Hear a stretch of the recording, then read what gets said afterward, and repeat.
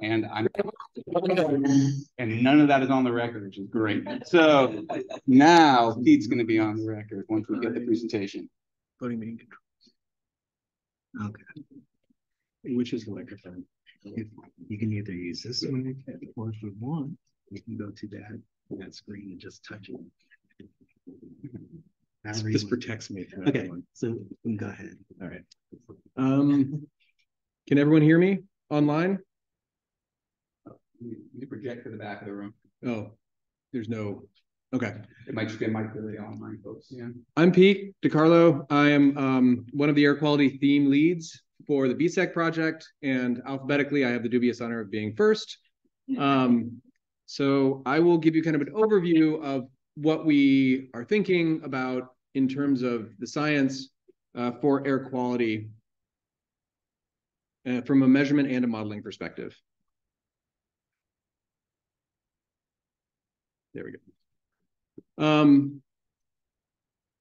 We kind of were asked to put things in this framework. So just to kind of give you an overview of what we're doing within the air quality theme, there's air quality measurements and air quality models. There is currently an existing low-cost sensor network in Baltimore. This has been run by an EPA project for several years. It's been operational since about 2020, and that will continue to operate through the BSEC project. So we have a good amount of data from this.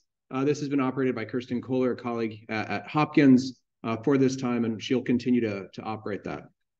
We are also planning new investments in what we would call an air quality measurement super site. And the idea for this site is that we will be able to do more detailed measurements. These aren't low-cost sensors. These are research-grade instruments that do very detailed chemical characterization of gases in the air and particles and the composition of those particles. And that information helps us understand what the sources of the air pollution are in Baltimore. And so that's going to be a targeted site where we plan to do indoor and outdoor measurements to understand how, when outdoor air pollution moves to the indoors, what can happen to it. It's cold outside, warm inside, you get some changes in that composition. We can measure that and understand what that might mean for exposure. We will also plan to do targeted mobile measurements. So drive around in a, think Amazon delivery van kind of vehicle with instrumentation in that van and make measurements during opportune times. It's not going to be a consistent thing, but it's something that we can do with the instrumentation that we have and the resources that we have. And that's something that we'd love to talk to the community more about. In addition to the measurements, we're also very interested in modeling. How well do we model air quality in Baltimore? Spatially, do the models truly represent what's out in that air? And so this is a test comparing measurements and models. And on top of the outdoor air quality, we also, just like we're measuring indoor air quality, we want to be able to model what happens when that outdoor air quality comes into an indoor space. And so that's another piece. And we can try to think about what that might mean across different types of houses, different ways that people heat or cool their homes, residential buildings versus mechanically ventilated buildings like this one, and new builds versus old builds. And we can try to model these different environments to understand exposure across the city of Baltimore and in different communities. The guiding kind of overall questions for the air quality theme, these help us think about the science that we can do, and certainly we're open to suggestions and additional questions to ask. But what actions current and future can be taken to reduce human exposure to hazardous air pollution, both indoors and outdoors? And I think got into that a little bit with the measurement and model discussion that we just had. Thinking to the future, how will climate change and the expectations of a changing climate modify air pollution exposure in the future, and what actions can be made either now or in the future to reduce that exposure? And this is just kind of like a graphic to help visualize what we're trying to do and some of the co-design that we're hoping to incorporate with community discussions. The basic science questions, now we're going beyond those overall guiding questions into kind of the basic science. Things like, what are the spatial and temporal variability and air quality across the Baltimore urban area? Essentially, how does air pollution vary across the city in space and in time, across seasons, across time of day? We want to understand that and be able to think what that may mean for exposure and where people are and how to minimize that. How do homes and buildings modify that exposure to outdoor air pollutants? What can we do?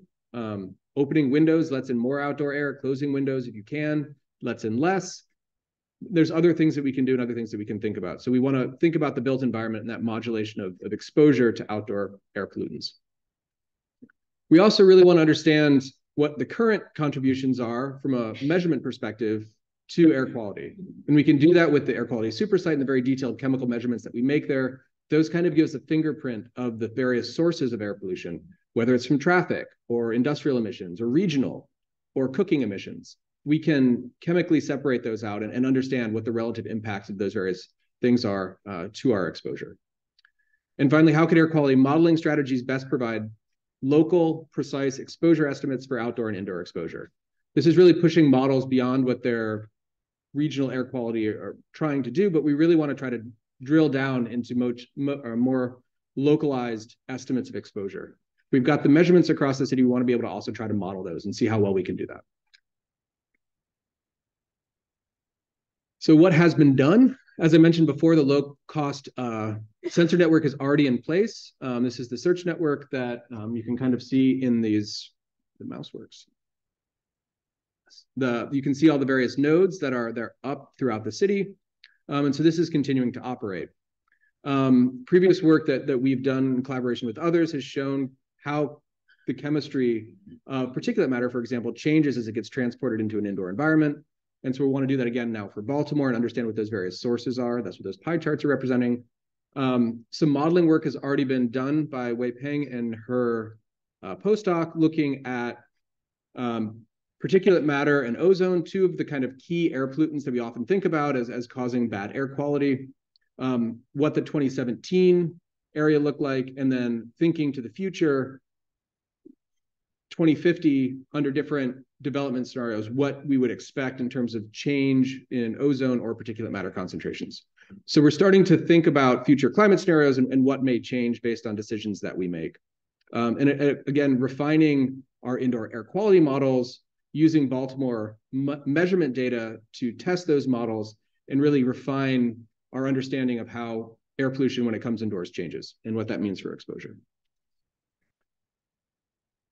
So our plans for the coming year, this is my final slide. Preparations for the Courage activities. I don't know how many people are familiar with that. This is an even larger investment by the Department of Energy to make more measurements in the region. So not just in Baltimore, but more broadly to understand not just Baltimore, but the larger region. And there's going to be a lot of measurements that are going to occur during this kind of intensive period between December 2024 and November 2025. And this is going to be a key time frame to have all of our measurements going and going very well. We're looking to develop from the air quality measurement perspective, the supersite that I've been discussing and start to install the instrumentation that has been ordered and start to do mobile measurements around Baltimore to see what we see with that piece. And then finally, the air quality modeling. Initiate kind of more regular modeling of the air quality within Baltimore, start doing the comparisons with the measurements that we'll be doing and thinking about simulations for future conditions, and couple the indoor air quality model with the outdoor air quality model so that we can run those simultaneously. Seeing as this is the first one, I'm not exactly sure. Are we doing questions now or later? We're going to have Darren come down to research science, and then we'll take questions on the two right after that. Perfect. So I'll hang out down here.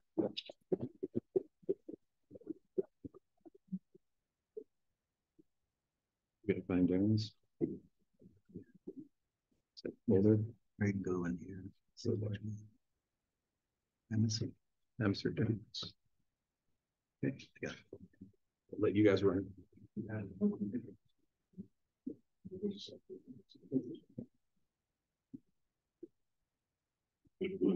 Hi, I'm Darren Wharf, Johns Hopkins. I'm one of the co-leads for the atmospheric dynamics theme.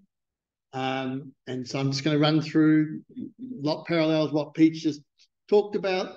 By atmospheric dynamics, we're focusing on understanding the kind of weather conditions within Baltimore. So the temperature, the humidity, rainfall, how much mixing there is in the atmosphere, etc.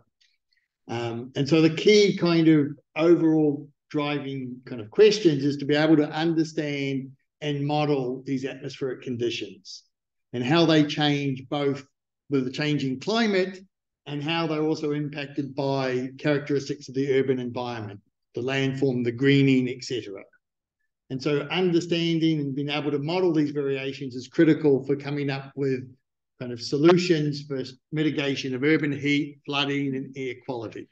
And so some of this, the understanding the mixing of air couples into the air quality. No problem.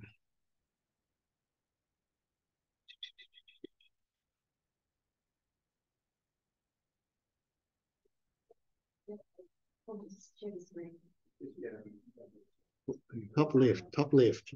That one.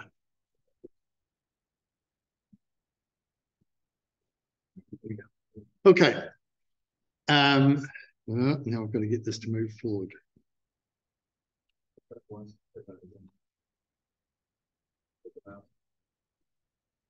There we go. So the kind of overall kind of translational research questions that the atmospheric dynamics team is trying to go after. What are the actions, both current and future, can we take to reduce kind of heat exposure or hospitalization or mortality within Baltimore? And we're wanting to do that with a focus on the kind of the neighborhood variations within the city. And if there's a difference between different neighborhoods that have different vulnerability. And in the second is a very similar kind of question, but now asking about extreme precipitation and how that leads to flooding. So our overall kind of goal is to be able to understand and model the controls on heat, precipitation, and flooding, and then how we could modify that. And so what are these possible actions that we could take? The basic science that we're trying to do to do that is understanding the changes in this urban environment. Well, urban environment, I mean in the urban kind of landform, the green space, etc., and understanding how, if we change that, how does it change the urban weather, precipitation, heat, etc., as well as the mixing of pollutants, and understand the impact of that at a large range of scales. So I guess a key focus here is not just understanding the city versus the surroundings, it's involved within the city variations. And so understanding the temporal and spatial variations. And so that's the first kind of question, is understanding the control of the land, the urban landform. The second is how that will modify with climate. So as climate changes, what's the impact of those changes going to be on the weather and precipitation mixing within the cities? So what have we been doing? So again, like the air quality, this is a combination of making measurements and doing modeling, and we're trying to doing both of them kind of simultaneously. The observations, we're taking measurements to understand what's happening in the current day and also to evaluate our models, and in the modeling will be used to look for the future.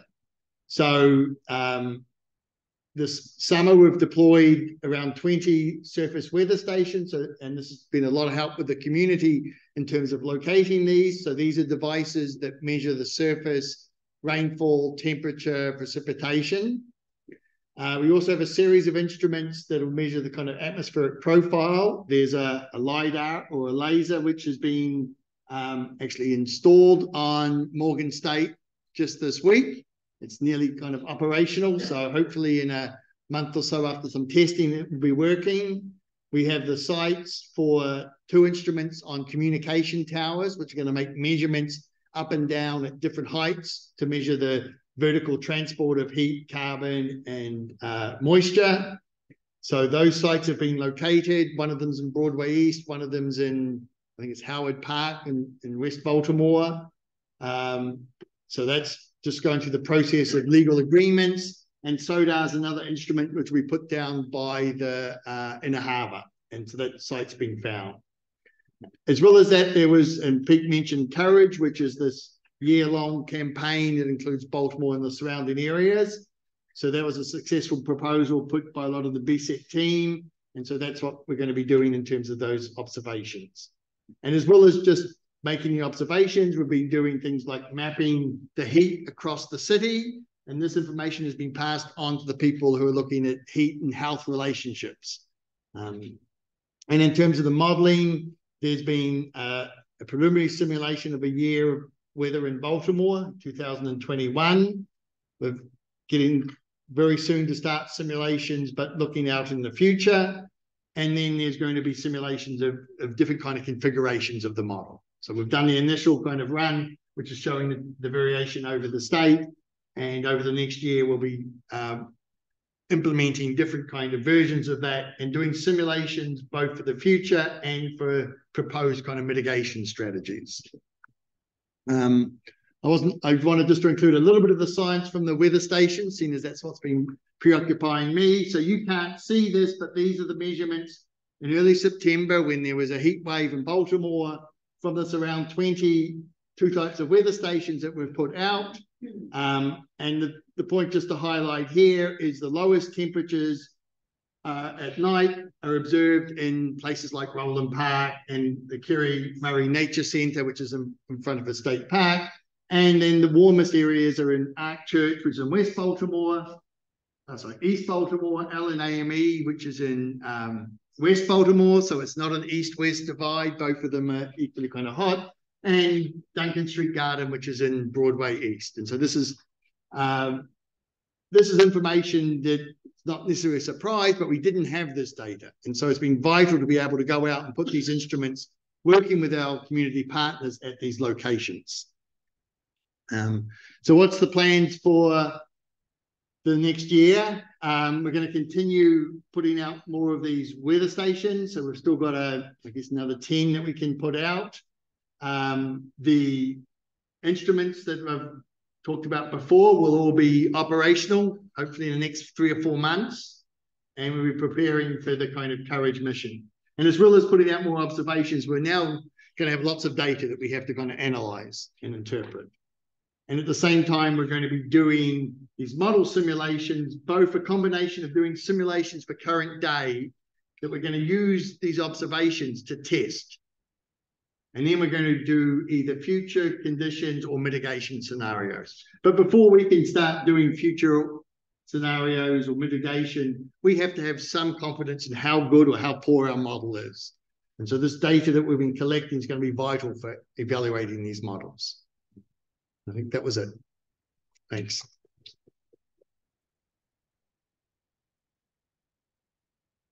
Now we're going to take a few minutes for questions for either Pete or Darren or another set of thoughts after that.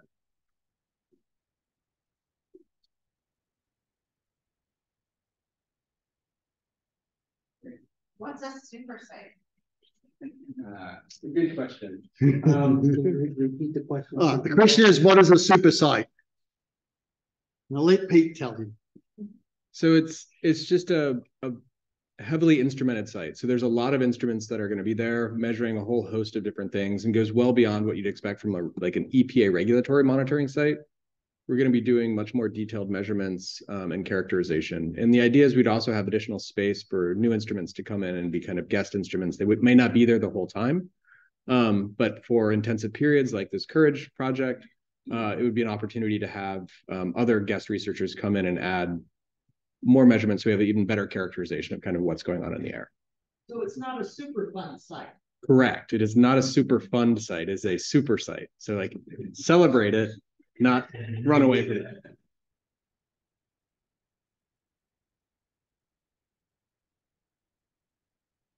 My question for Darren, where are you thinking of putting the next 10 weather stations? And do you think you're having any problems getting access to the sites? So the question is, the question is where we plan to put these next 10 kind of weather stations. And so I don't have a map. So there's a couple of areas where we have kind of gaps that we're wanting to fill in. You know, one of them is Cherry Hill in South Baltimore. There's an area in West. So there's like 2 or 3 areas where, and we don't have one downtown. And this is an area where the community partners are going to be really vital. So some of it, we're still reaching out. And so if you've got some kind of interest, then let us know. I should say that we've got 10 more to put out. That probably is not going to be the end of it. So we're just going to keep the 2 types. One of them was significantly cheaper than the other one. And before we got carried away, we wanted to make sure that the cheaper one was going to be making measurements that were, usable. And I think initially started to convince ourselves that that is the case. And so we're having these things, and we're actually at one stage of giving them to community partners to go and put them out on their own would make my life a lot easier.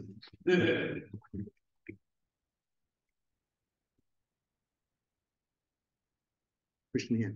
I have a quick question for Pete, and one for each of you. One for Pete is a colleague of mine at UBC pointed out to me a few months ago that in Southeast Baltimore, near the port, there is a very large, several football field size, open coal pile that has dust that can cover, and that apparently there's a gap in the EPA air quality monitoring network, so that we don't know much about its impact. Is that a gap that you're going to go? So the question was about the Curtis Bay coal pile and gaps in regulatory monitoring. And I like the EPA, but the regulatory monitoring network, there's one site in Baltimore in the city. So I would say there's much more than a single gap. There's a massive hole.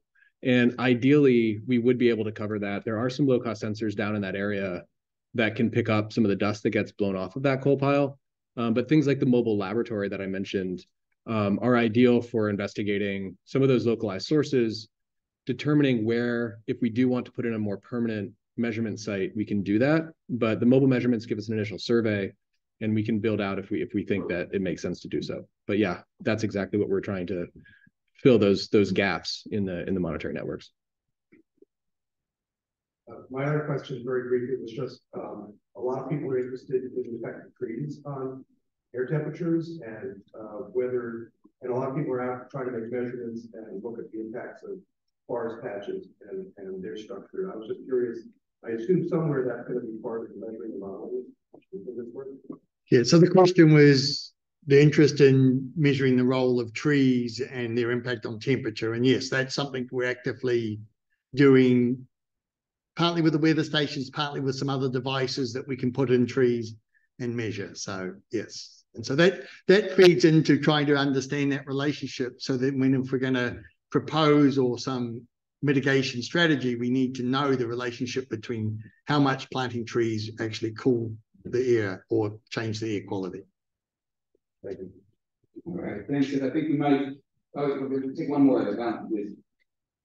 Thanks for the presentation. I've heard the word community used a lot throughout the presentations. I'm curious to know how has the work over the past year so far benefited the community? So the question was how the work that we've been doing over the past year, how has it benefited the community? I'll answer honestly. We are still in a spin-up phase. We don't have a lot of measurements going on right now. We do have some models.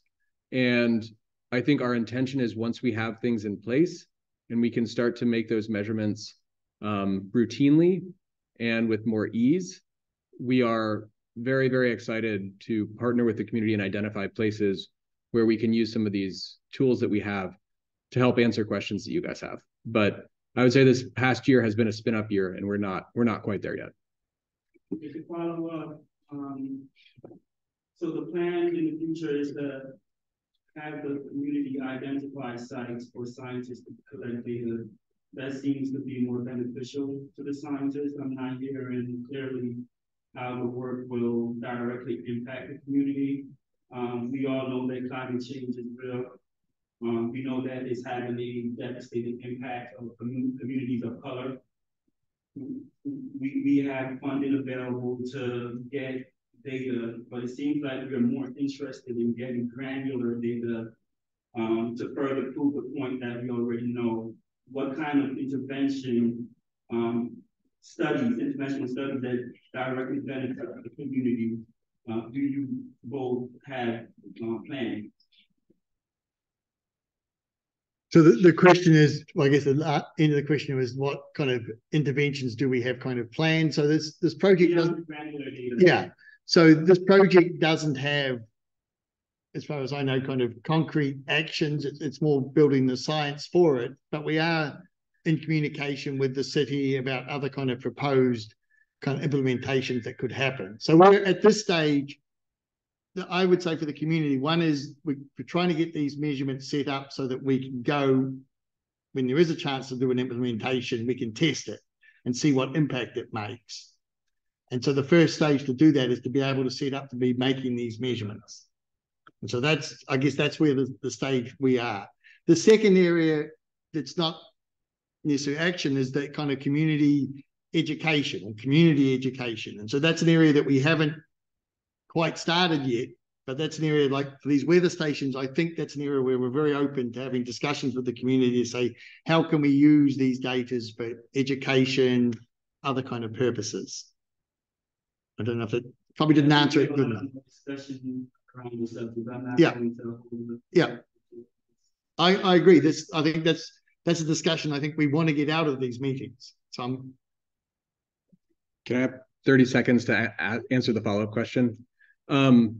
This happens frequently. We know the air is bad. We know that people of color are impacted disproportionately. What we can do with the data that we're generating is start to quantify that. And that sounds boring. It sounds very scientific. But the reality is if we can start putting numbers on that difference and we can put numbers that have health relevance to them on that air quality measurements that we're doing, that can initiate action.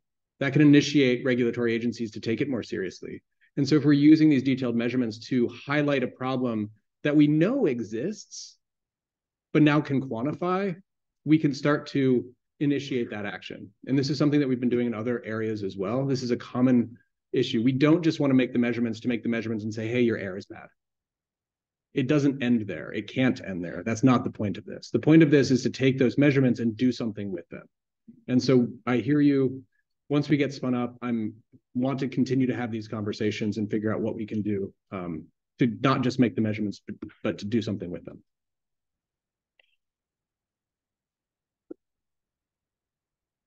I think next we're going to do a set of 3, and then we'll break for everything. So we're going to do greenhouse gases, buildings and energy, and transportation, and then we'll feed people. In that order. Let's do it in that order. Yeah.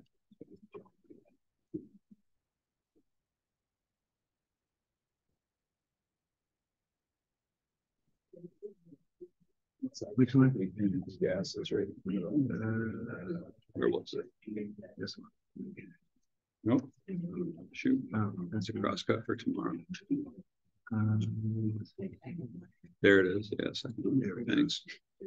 They look similar.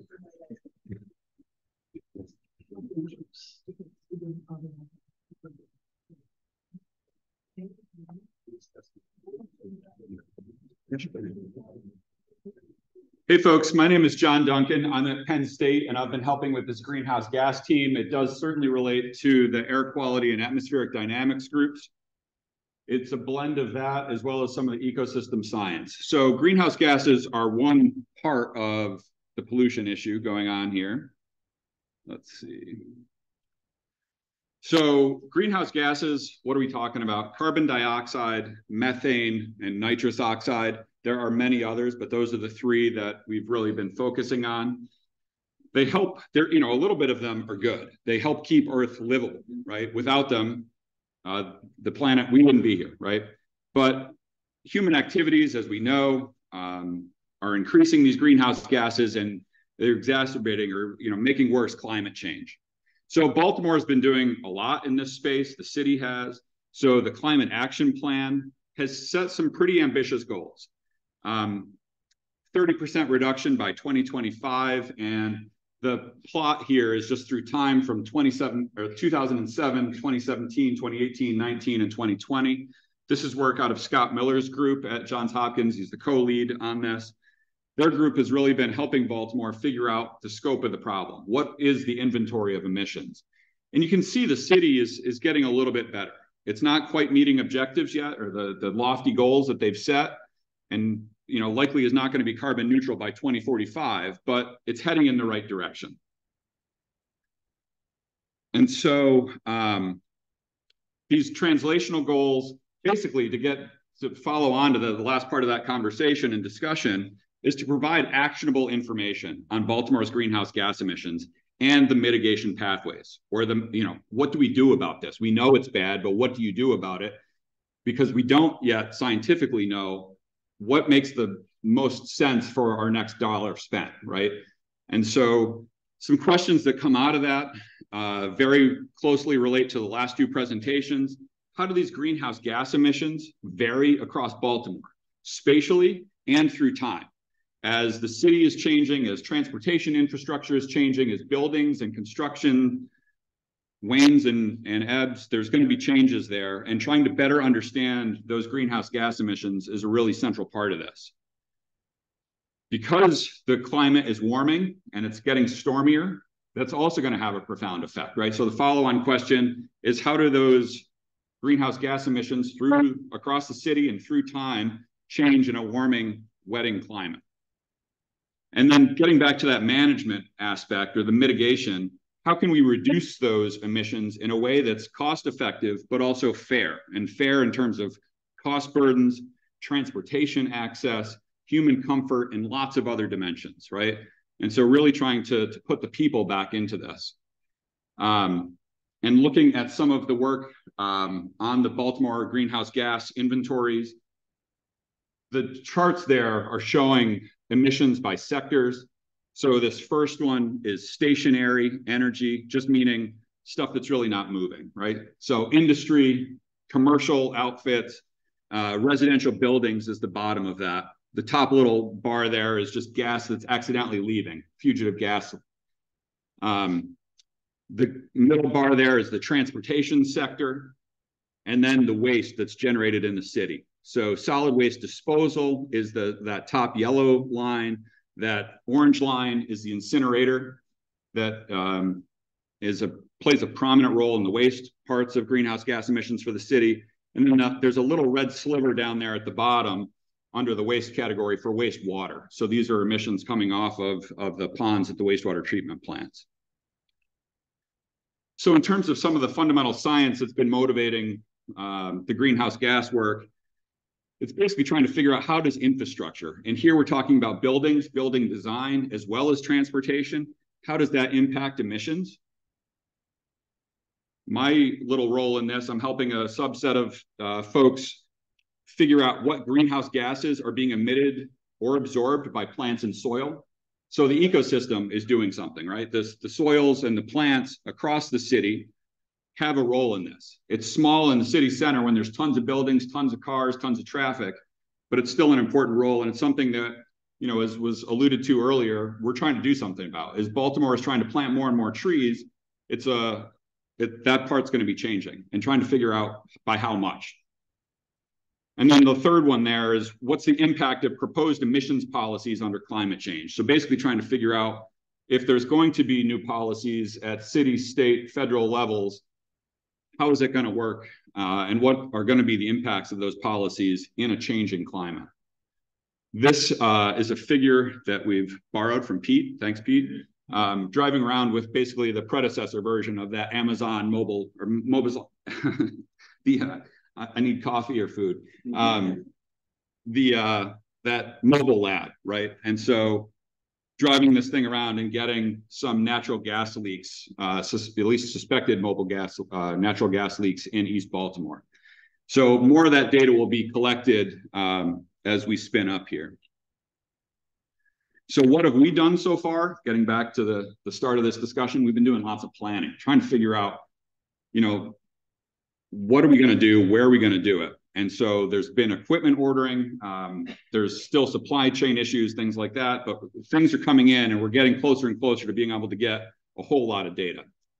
So the logistics specifically of when, where, and how often to sample, and then calibrating some of the greenhouse gas data from the low cost network is part of this, as well as from the portable measurements that we're going to be using.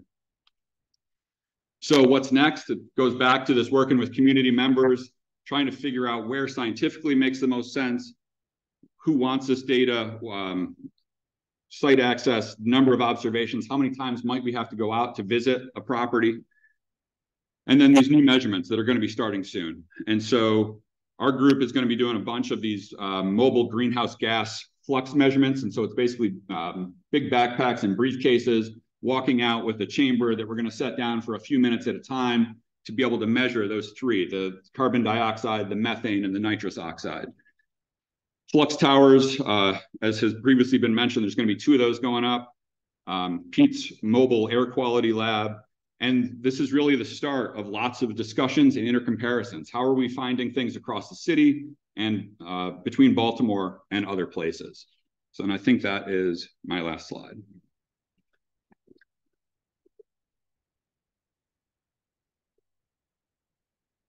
Who's next? Which is, I'll let you do this.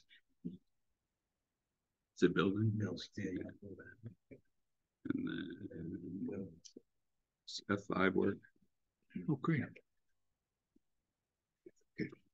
So my name is Wang Dazuo. I'm professor at Penn State. I'm also one of the co-leader in the building energy theme. As you can see, we have really a lot of participants in this theme. So here are the names of the people who participate in our regular meetings.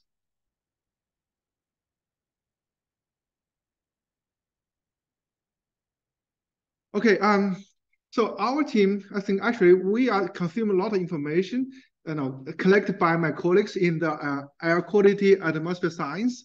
And then we're trying to use those information to make different recommendations or make informed decisions to improve our building environment, reduce energy consumptions. As you know, in the US, people spend about 90% of time inside the building, and buildings account for about 70% of electricity consumptions, and also 30% about CO2 emissions. So we play important role, and also it impacts people's daily life. So in this theme, we're trying to understand what are the long-term effects of increased urban density on the building energy use, and also embodied carbon, and also operational carbon. So the second question we want to understand is how we're trying to address the energy burden or energy property issue in Baltimore, as we know. So this is a big problem in the low-income community. And the third one is trying to see how can we do intervention. I think the committee member asked us what's going to happen from this project, right? We're trying to understand what are the cost-effective building enrichment strategies suitable for this community so that we are able to help you to reduce the energy burden, reduce CO2 emission. And then the last one is also explore potential renewable energy integration. And in the US, the country is moving to electrification, right? So buildings are converted from natural gas to electricity. How we adapt our buildings according to this trend, and how can we take advantage of the government funding, like infrastructure bill. So the approaches we take, there's different tools we're using. For example, Urban Nov is a community energy system modeling tool developed by the National Renewable Energy Lab. So it can integrate both buildings, renewable energy, microgrid, district energy systems. We're trying to explore, can we design the future community by using more diversified energy source? So RISC-Talk is another tool developed by Unreal, and also we have developing in-house models to understand the largest scale building energy consumption. So this would be useful for the BGE or energy policy makers. For example, if BGE want to give an incentive for a certain building energy efficient measure, they can see what will be the most effective solution for certain neighborhoods.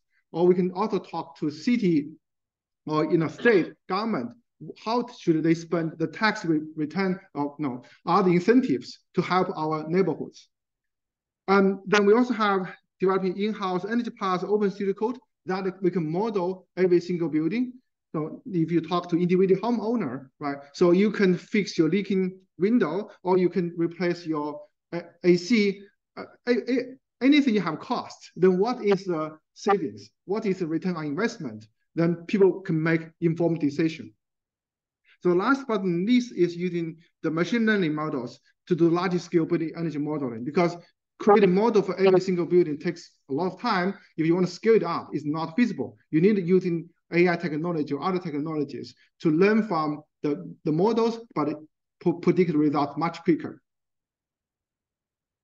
Okay, the top science research question we have is how the building react to future urban climate. So for example, we know, the temperature is rising every year. So for those neighborhoods without air conditioning, what's the impact to them? How can we avoid the potential casualty caused by the heat waves? And also, how building energy consumption will increase because of the extreme weather conditions. And the next one is how urban design characteristics impact energy efficiency and equity. So for example, the density of the population, the housing characteristics, even we do the primal trees, how that impact our buildings. The last but not least is really how can we address the carbon emission problem. Also, again, the government is pushing very hard. Then how can the housing stock characteristics impact the carbon emission? How can we make informed policies for our cities? So the translation research questions include, so then again, how can we help our building owners retrofit their building, adapt to future climate, or when we design a new building, how can we design it for the future weather? And also, based on contribution, we'll see how can we address energy poverty in Baltimore, right? So because same energy efficient measure may not work for the low-income community. The progress. First, we have created the Reno-based 3D digital model for the Broadway Eastern neighborhoods. That's one of the focus neighborhood we want to study. The idea that after we have the model, then we can put in building physics, we can start to run energy simulation to understand potential impact to this community. And then we're also trying to get more information about the community, like for example, the census data, because we need to do energy burden. And then the next one is to create a more detailed building energy model from townhouse, which is very popular in the neighborhood in Baltimore, but is missing in the DOE's prototypical building energy models. And then we're also trying to understand relationship between the air quality. In this case, we use CO2 as the indicator to build energy consumption. For example, we know if you do more outdoor air, you can reduce CO2 consumption, but you will potentially increase energy consumption because you need more energy to condition the air. Then the next one is we're trying to see, can we do model every single building using more realistic information, basically create digital twin for every single building. Here we're looking for online housing data. For example, from Zillow or Redfin, we can see the building construction year, square footage, air conditioning type, right? So the floors, number of floors, then we can create our model more realistically to run a simulation. The dream is that can we create an energy score for every single building? Now, if you go to Zillow, you can see the estimated price, right? Can we create estimated energy consumption for that building? And so last but not least, we also run the urban Nov simulation, focused on 18 residential buildings and 2 commercial buildings, trying to get a good understanding of the neighborhood. So the plan for the next year or beyond, because we're trying to create an entire workflow. So right now we're still developing models, apply our methods. You can see the application is really trying to do how to reduce energy usage, how to reduce the energy burden, reduce carbon emissions. So we're taking different approach, create individual model, or also we can do large scale modelings. Yeah, so as a summary, in our theme, we're trying to address from the single building to a group of buildings all the way to the city scale. So we're developing tools to fit the different purposes. That's all, thank you.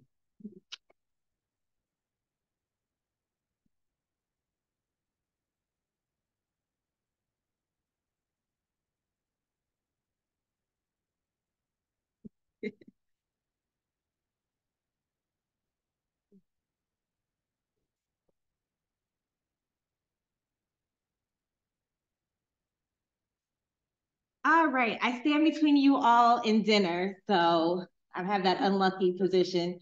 Once again, I'm Celeste Chavis with Morgan State, and I lead the transportation theme. So we are a little bit different, where you've heard from many of my colleagues, how they talk about the role of transportation and the importance when it comes to looking at climate change.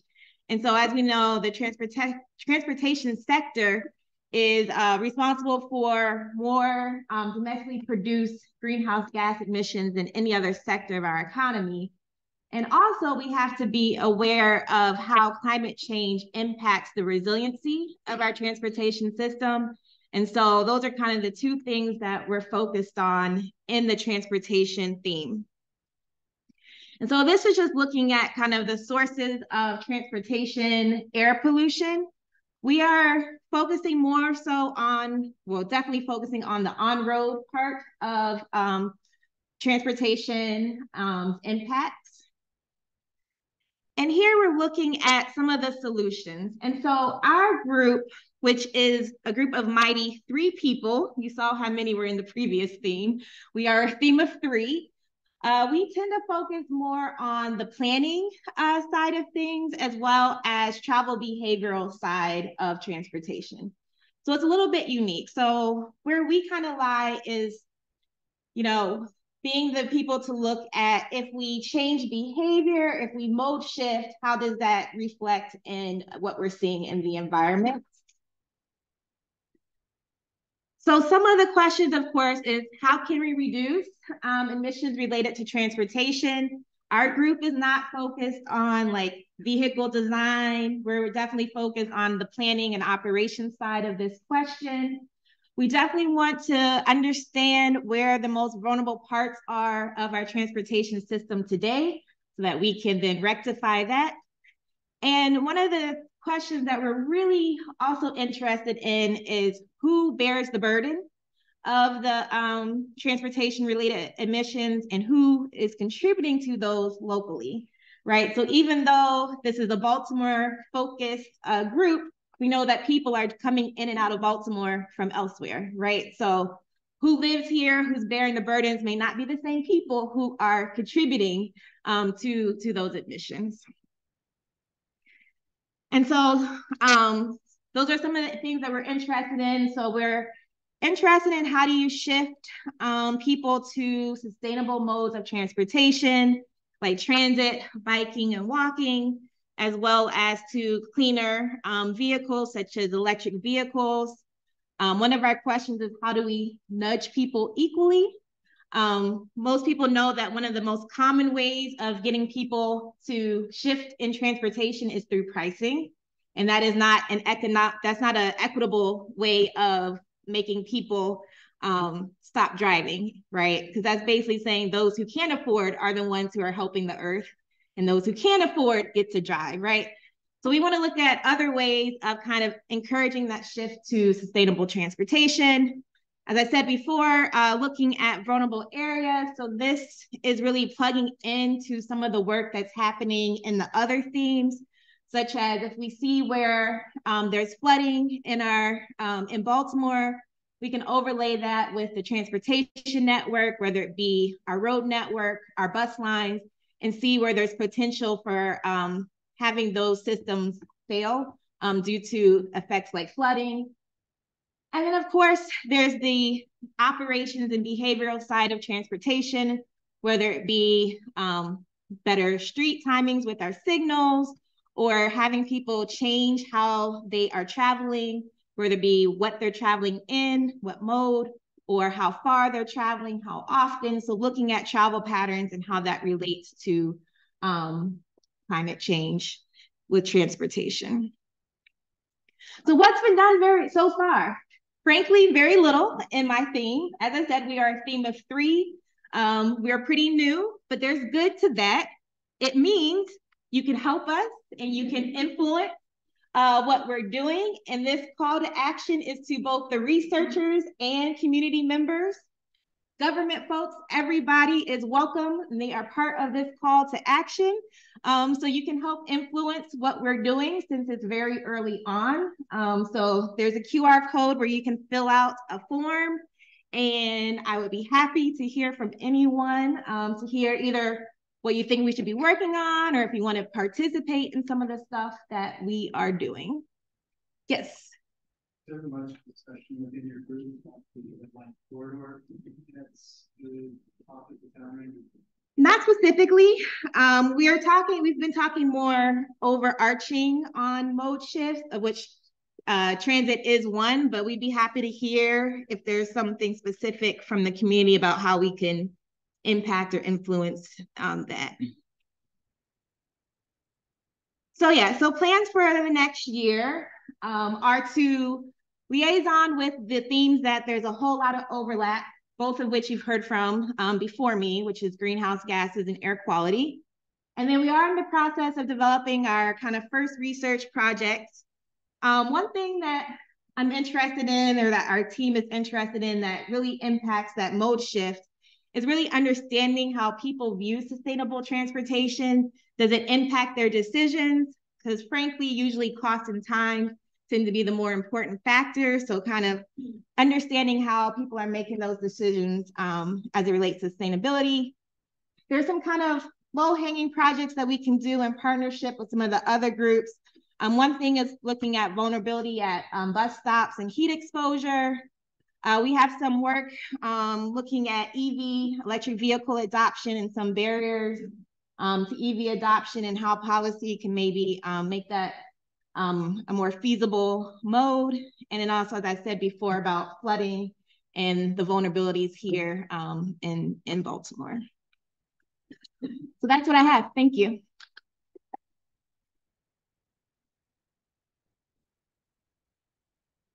We take a few minutes before dinner for questions for Celeste, John, and Wanda.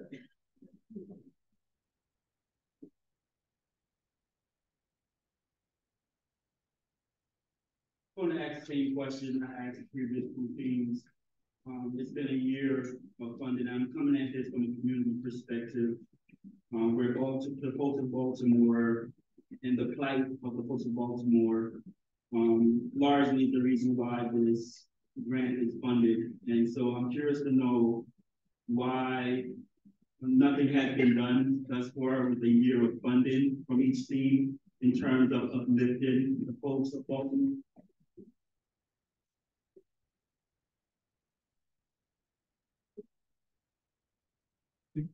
I mean, it's a tough question, right? I mean, we're trying to figure out some of the science stuff. And so that's where we're trying to get our ducks in a row. And I think there's a lot of hard work to be done there. And, you know, I think the real answer to your question is on the implementation side. I mean, this came up in the very first All Hands meeting, I think. And so trying to figure out how to go from the science we know how to do to actually implement a lot of this. I mean, that's what we're getting at, right? Is uplifting the community. It's hard, and there's not a lot of money in this grant to actually like put in a lot of these mitigation measures or management measures, or you know, get people EVs or change the housing stock. And so, what we're trying to figure out, you know, is he was saying how to get the numbers to help inform policy to do that.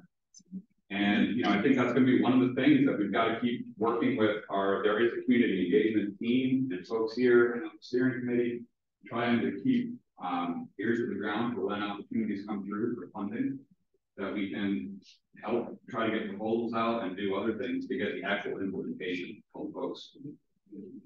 It's not a very fulfilling answer, I know, and that's my piece. I'll defer to my co-presenters here.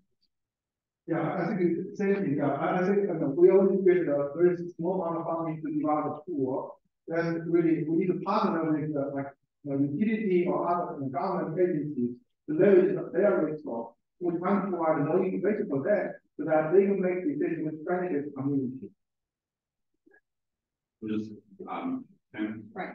So there are things that are being done in the city. One of my questions I was going to have for you, John, when you said you spent the year trying to plan out where everything is going to be, when looking at the locations for doing any monitoring, is it really a spatial density that you're looking at, or are you also trying to target areas where there is going to be change happening during the next 3 to 5 to 3, now you're 4 to 5 years, that you could actually see that measurement? Because I think when we're talking about all these things, I don't know of any implementation that doesn't have some kind of trade-off with it. For instance, you plant a tree, but if you plant a tree next to an overhead power line, that group may still lose power in the middle of a heat wave, right? And more to the point, if you're able to see that change in your models, are you also looking to see how much change needs to happen, how much of that implementation needs to happen before you actually really get a signal? Because I think we try to take it so small and then get frustrated that we're not seeing that big difference. So I'm going to go with my first question. Are you trying to do the measurement where there's actual change happening over the next 4 years? So this is kind of, I'll answer this first from the greenhouse gas team, where we're trying to do a bunch of things, right? There's a whole ton of things, like Peter Groffman has got 20+ years of long-term greenhouse gas data. So trying to take that, leverage that. There's neighborhoods that have been selected, right? Broadway East and Old Goucher.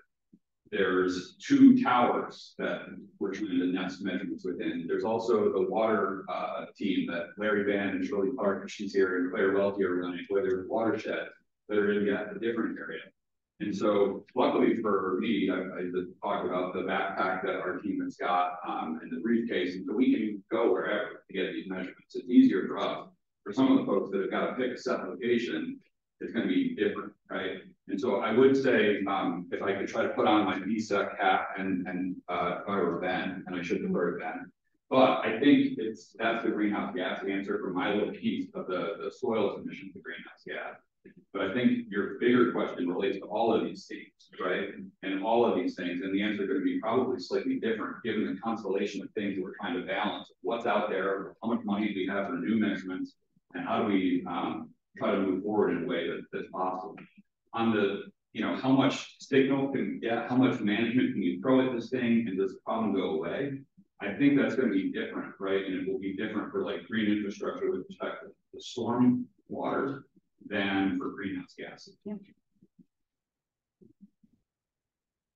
I thought, Celeste, I loved your presentation and some of the thinking that was going into it, because transportation is both very important going forward, but also there are many people in Baltimore who currently are contributing to the solution. They're taking the bus. And those bus stops can get hot.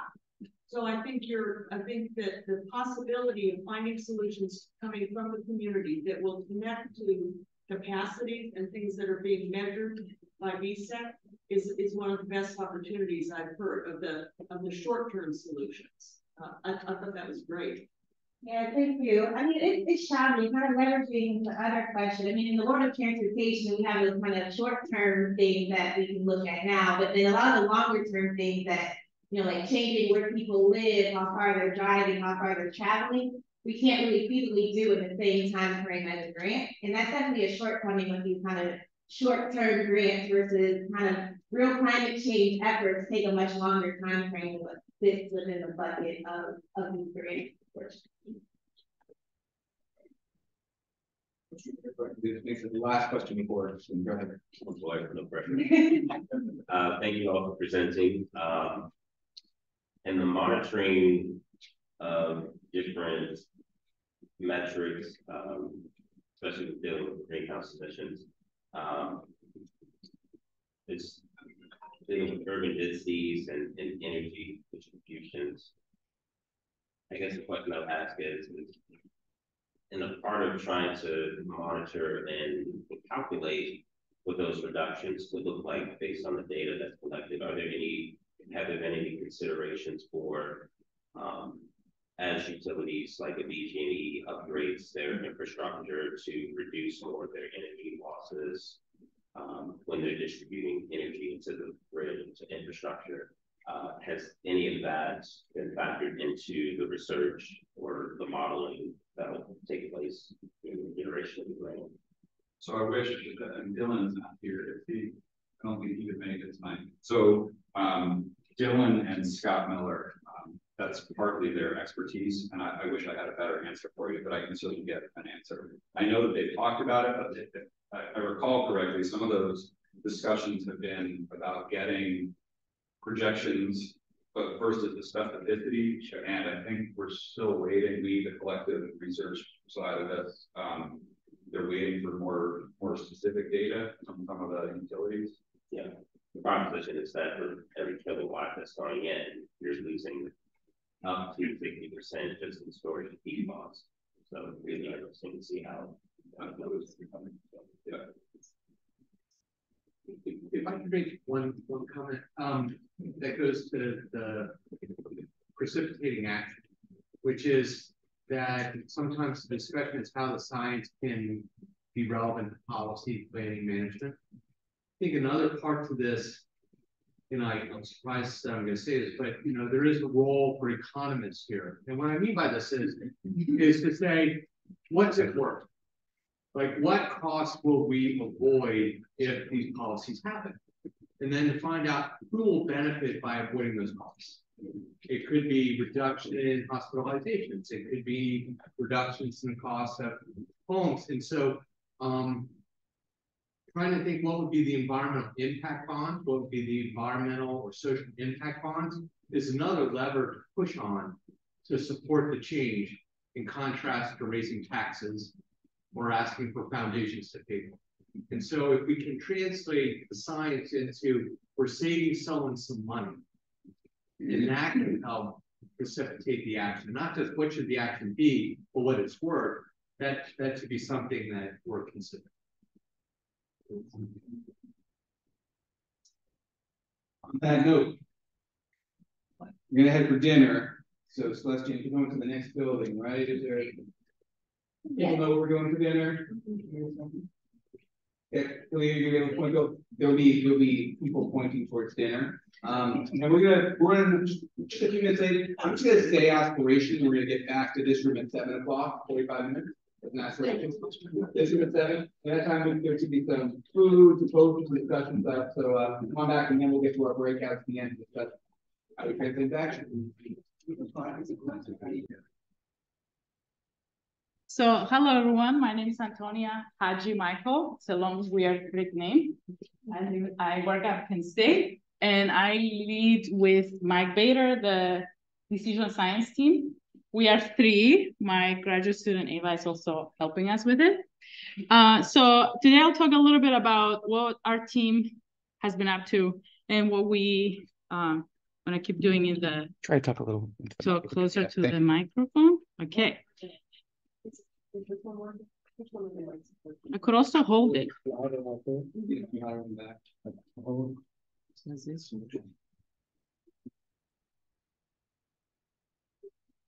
Oh my God. It's the back of the room that needs to hear me? Yeah. Okay, I can just talk louder. Is that better? And also use this microphone? Okay.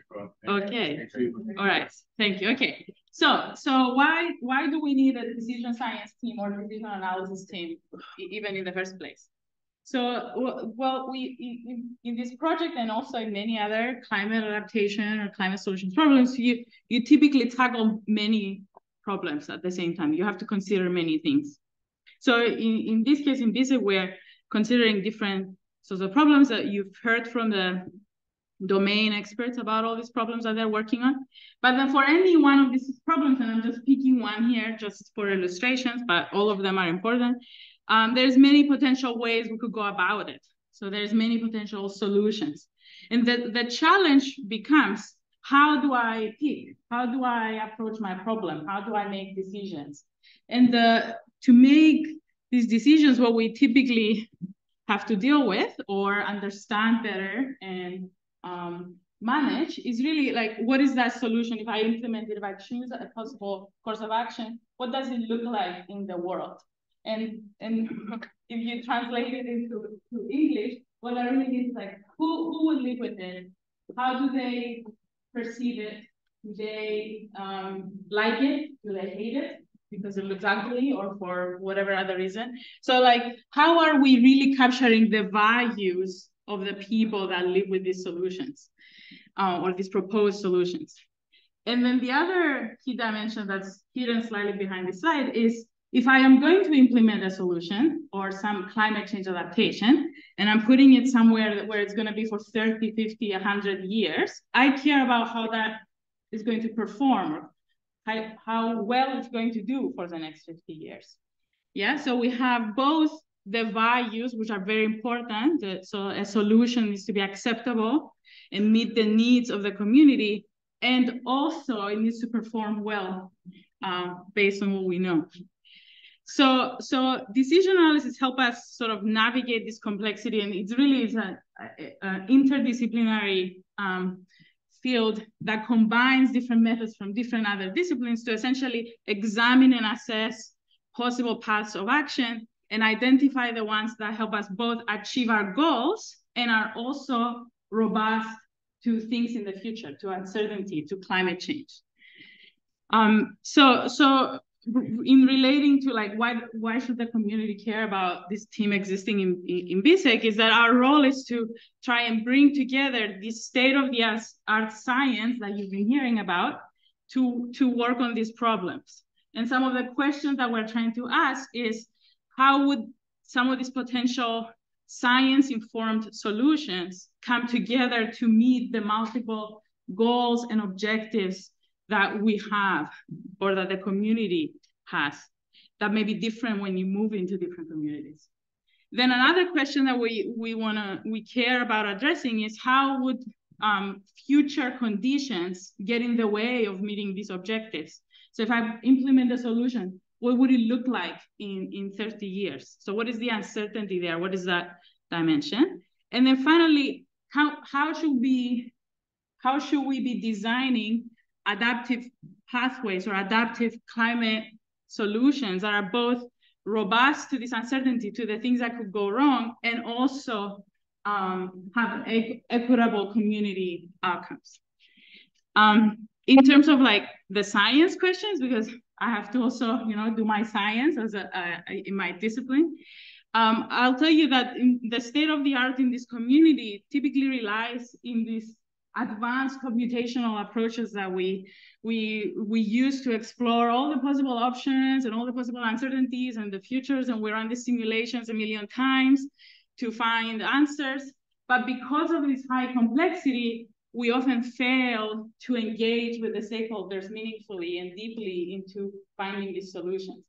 So what I've identified in my own work as an expert in this area is that there is this gap between the high, fancy, advanced things I can do in my lab at Penn State and what the stakeholders actually care about and need.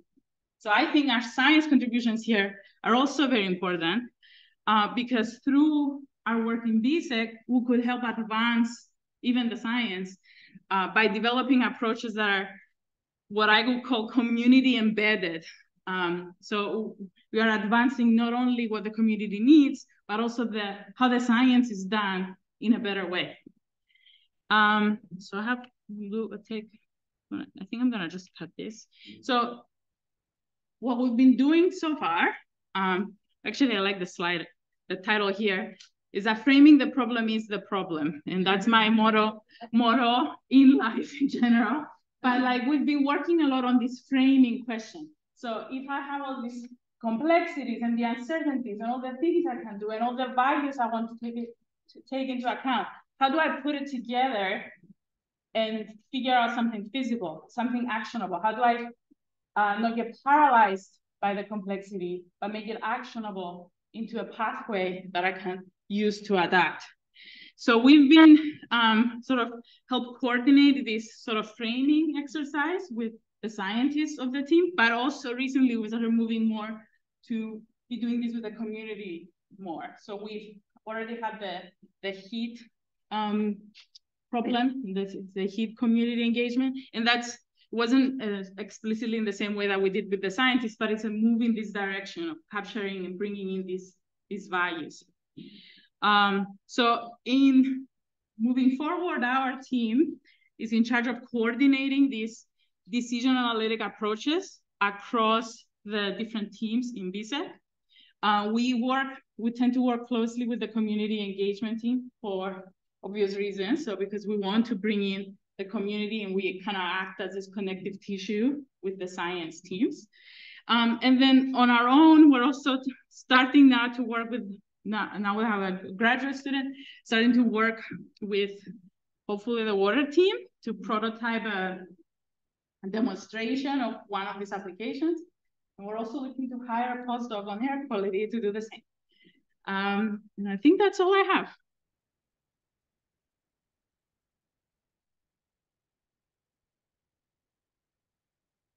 Do we need this?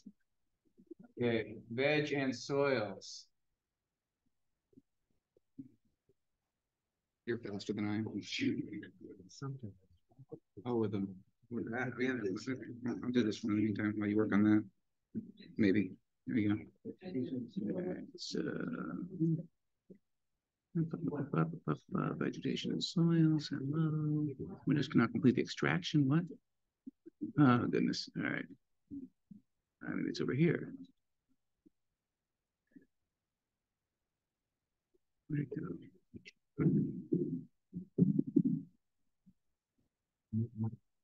I think I can do it. All right. Sorry. This drive is no longer accessible here. So it's not letting me open it here. Is it already open, maybe? Ah, it's already open. Thank goodness. All right, good. All right. Sorry about that.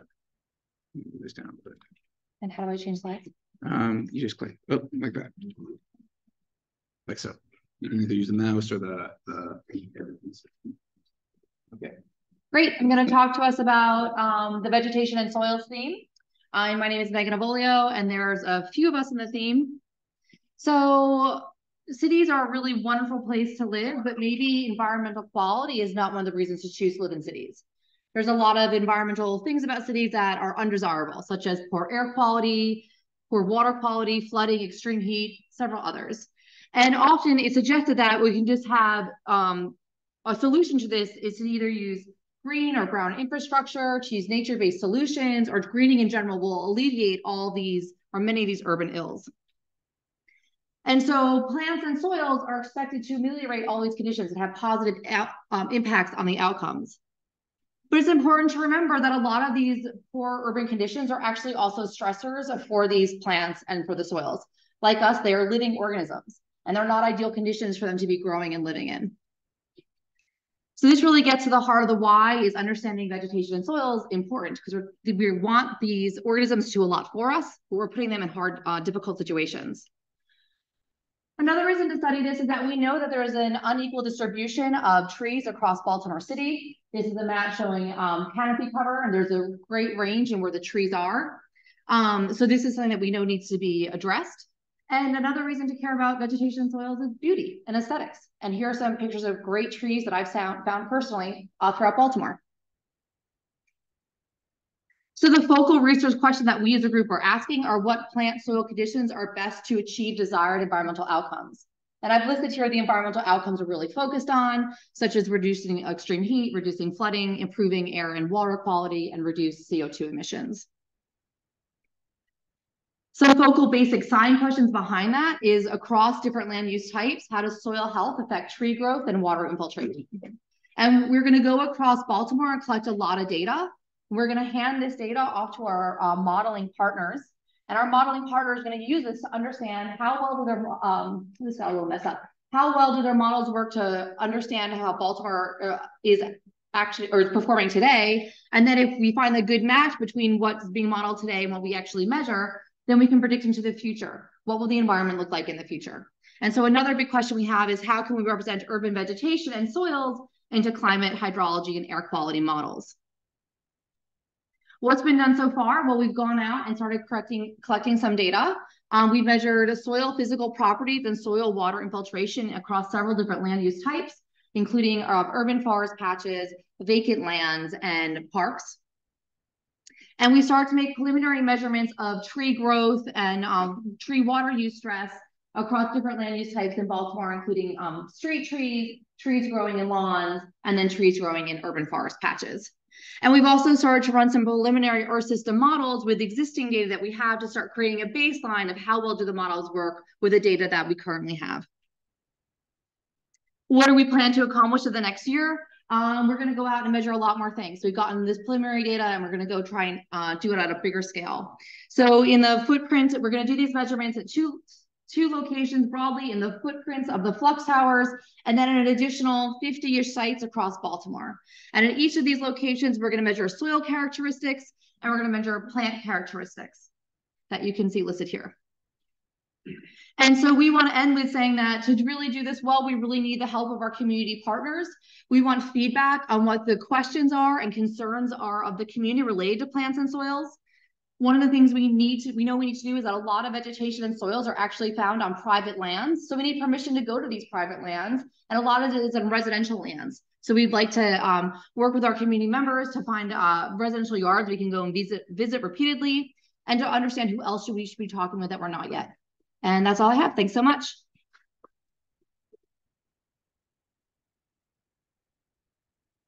All right, and for our final painting presentation, Yashing, are you going to give the presentation? Yashing and Chris? Yes, Yashing. All right, great. Talking about the critical issues of data associated with these projects. So that's already open. I can do it.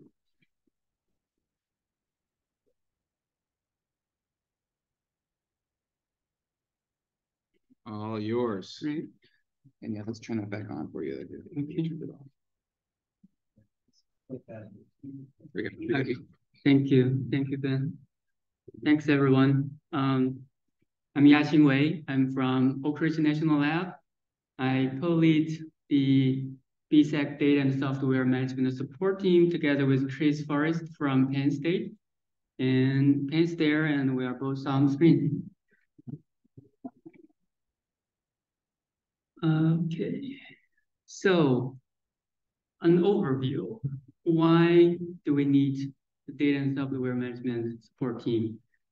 Bottom line, this is a requirement. There's a require from the policy that we need to make sure that federally funded research outcomes are free and immediate and equitable, accessible to the general public.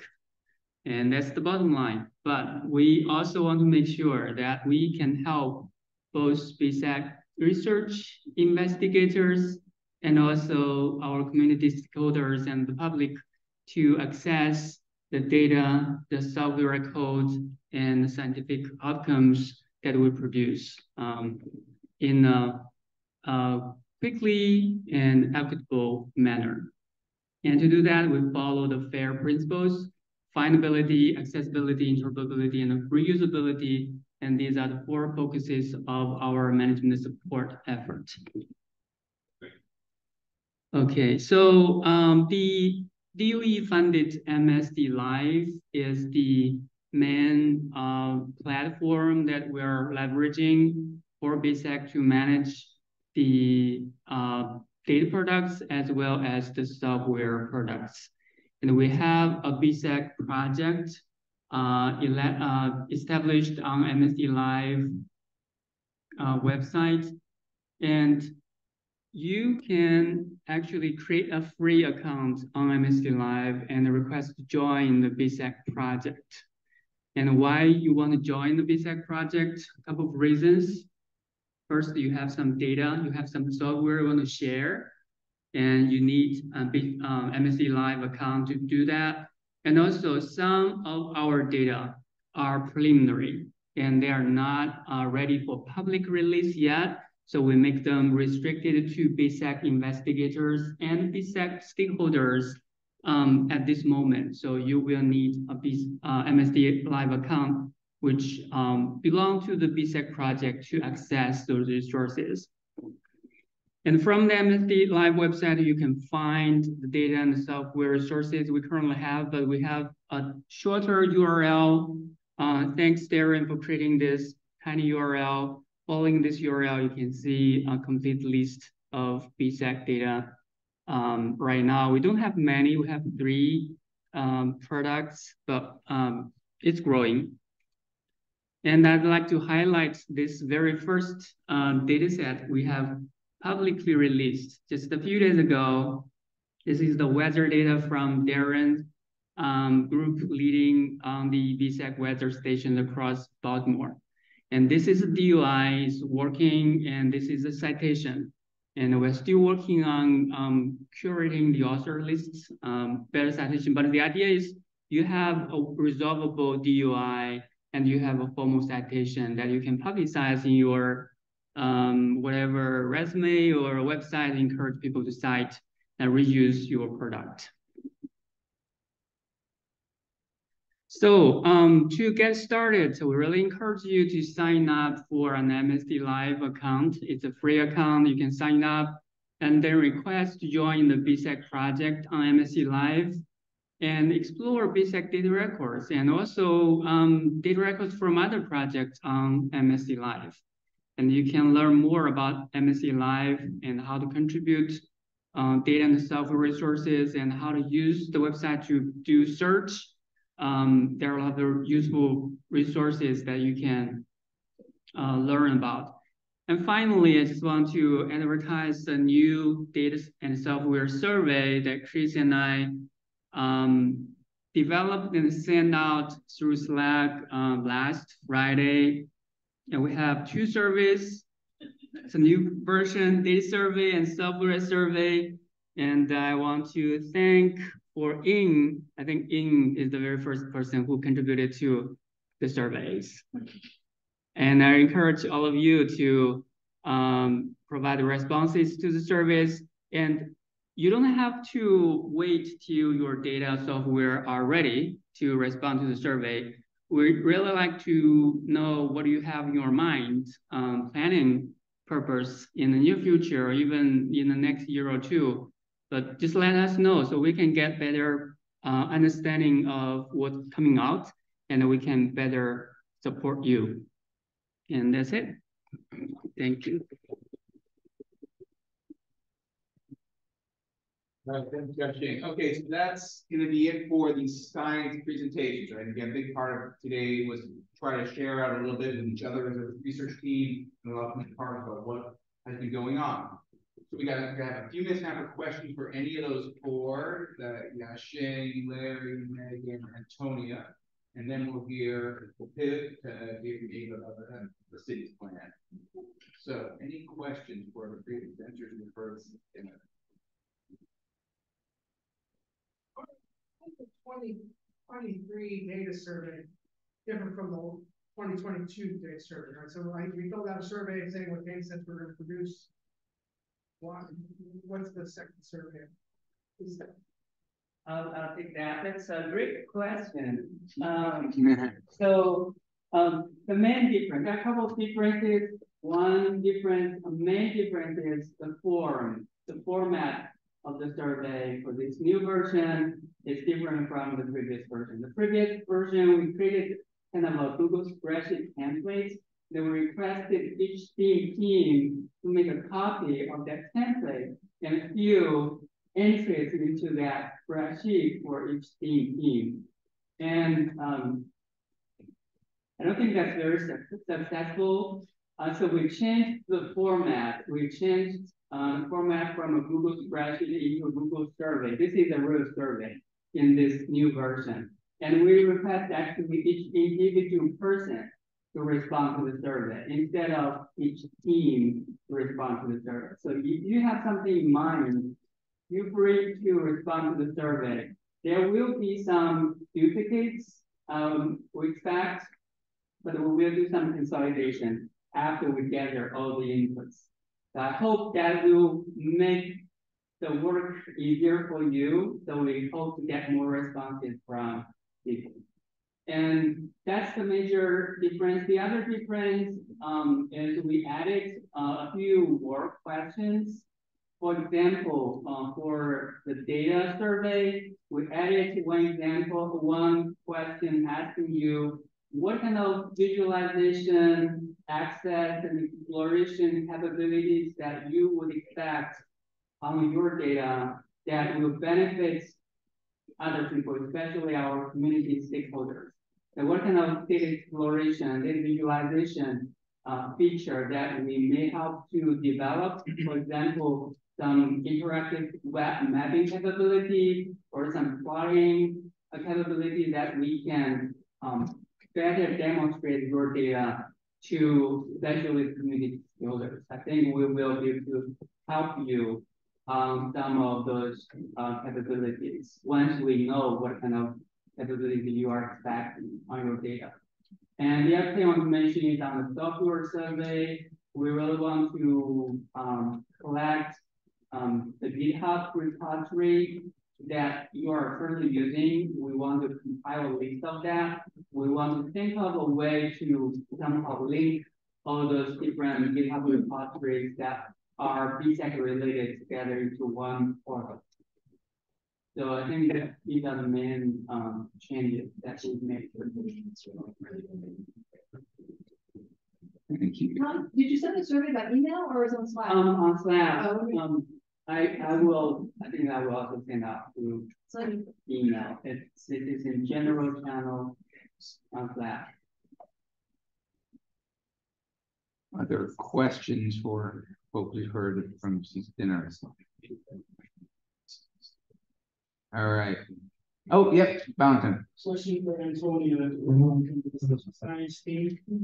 How has the analysis tool thus far helped scientists in their decision making over the past year as it relates to their community engagement and community benefits? Have you, somebody was looking at, didn't have the last part. Basically, how has your tool helped scientists thus far? Yeah. So we don't have, it was a training exercise primarily. So a lot of it was primarily even just getting the scientists to talk to each other in the same time. That took a very long time. To this day, I don't think we are talking this way. So even within us, that takes a very long time. We recently just started this fall, this community engagement session. We already had one. We're about to have more tomorrow. 3 of them tomorrow? Yes, and the idea is that we'll be using these sessions to gather more information about particularly the values and preferences of people. And the idea for that is that we will use it as a sort of bridge between what the scientists are doing, what the community wants to see. And we will use them in our tools, which we're still building. So these are like analytical tools and computational tools that kind of weigh and navigate these options. Figure out what works best. Right? The four. Yes. So the 4 sort of topic areas that I showed in the beginning were identified in all kinds of things that we had in January. And that was again from community engagement.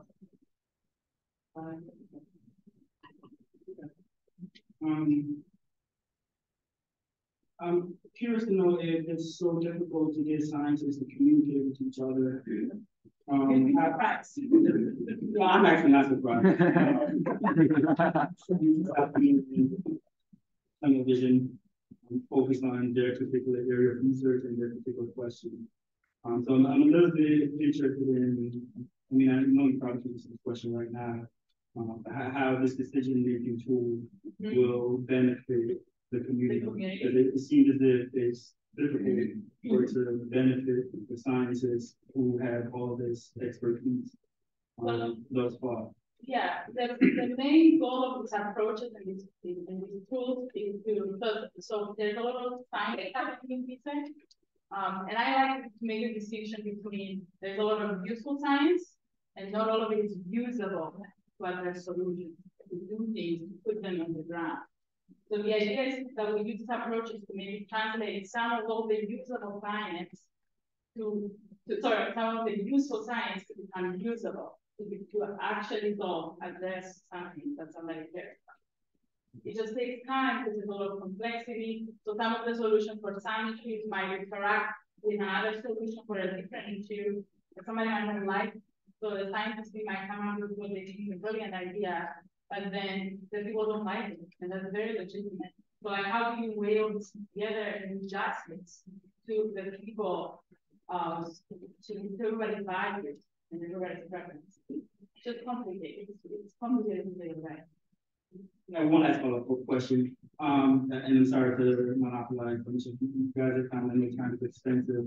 In terms of the vegetation and soil scheme, how can the decision science team, this decision analysis tool, help the vegetation and soil team better come up with research questions that benefits the community? I feel that these trees have been around for some time now. People all agree that we all know how trees work. We know how to grow trees. We know how soil works. And so in terms of expending resources to understanding or studying soil, how can your tool better help the vegetation, I'm using the vegetation team as an example, but sitting here as a community member, listening to folks talk about understanding how trees grow in soil, I'm not sure how that's going to benefit my community. I think there's a lot of science out there as it pertains to the negative impact of climate change on Black communities. And I'm still hearing a lot of wanting more data. The data is already there. We already know how to grow trees. We know the impact of trees on climate change. What are the interventions in place? What kind of interventions can be crafted using this decision analysis tool to better come up with research questions that benefit the community? I feel like it was more about trees than for decisions, but I could also. So I can say one thing is, that obviously we know how to grow trees in the soil, but a lot of what this grant is trying to get is, key data into these models. And there actually isn't data on how trees are growing in different environments. And so that's one of the signs that we are trying to collect that it doesn't really exist yet. And so it's just at a different scale. We're at a big picture scale. We do have this finer scale that is needed by our model of partners. The data doesn't exist of how trees actually grow and what their physiology is like. There's very, very little actual measurements on that. And so hopefully by taking these measurements and then understanding how different tree species grow in different environments, we can make better planting decisions about which trees we can where. So they'll live longer, we have to replace them at tree something, and they'll grow to greater height, will have greater benefits provided by the species. Sorry. Yeah, go ahead. Yeah, you want to start? So we do know that we have a lot of data on soil, but interestingly, most of our soil data in urban environments even are only from the surface. So a big part, which is the house trees getting more of the stuff. And so we have very little data in the soil, and this is what we would like to get the data for. Even at least in terms of the field work. So what we're doing, for instance, different types of soil and things that before we understand a range of many engineering soils, building soils, restored soils, and a whole variety of things. And so we would like to study this variety in terms of, for instance, the different soils take up water at different speeds. So liquid with instance different, we have basin blocks, basin simplification versus a basin block because it's 10 years with the standards. And so we want to get measurement in quantitative measurement to see which one is working better, because that's informs, for instance, what happens when there's a and it also informs us better in terms of plant growth. So we different drought industries will different. So that's what we like to do. We actually are. Because we're looking at micronutrients in soil versus out in the county. Yeah, we're looking at forest species which have more or less natural soils, which never naturally develop. Versus soils in native blocks which were made by humans, or they have at least concrete. So I wonder if what you see from the surface of the garden, all you have is that has no role in protein. We also look at the river with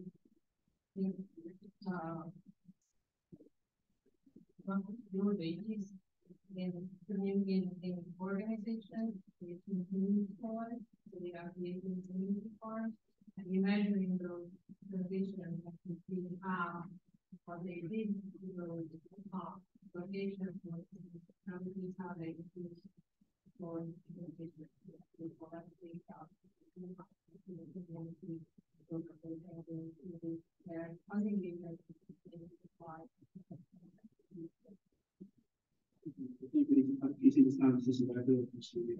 And if I could just bounce you really quick, because I think you touched on two important points, right? So one question is, how does the decision tool inform the data that maybe they're collecting, right? That might be because, oh, we want to know how much a tree grows in the neighborhood, and maybe we do have those data, maybe we don't. Maybe we need to collect the data so we can really quantify the uncertainty. The second part, you say, well, how does that help benefit the community or any decision maker, right? And so what Antonia's tools can help us do is say, like, okay, we can plant trees. And as you say, we know the benefits of planting trees. Or we can buy everyone an air conditioner and subsidize their electricity, right? And so if we have a certain amount of money to spend, right, that's going to try that, for example, we can name the objectives of the community, but like have, fewer heat-related deaths or like all these other benefits we might say we want to reduce heat, right? Should we put that money into trees or should we put it into air conditioners? Right?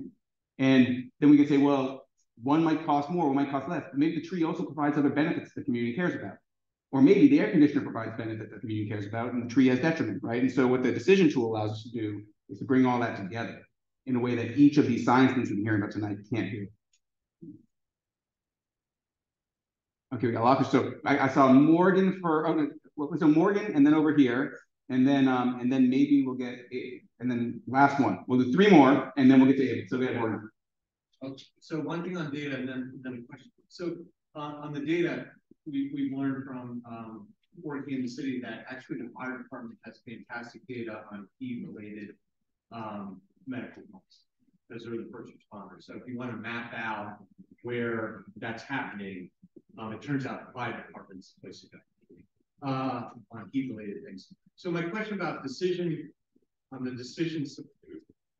science is I wonder, because part of what you're dealing with, as you know, is this idea of wicked problems. Like no one agrees on the defining of the problem, which is part of what makes it wicked.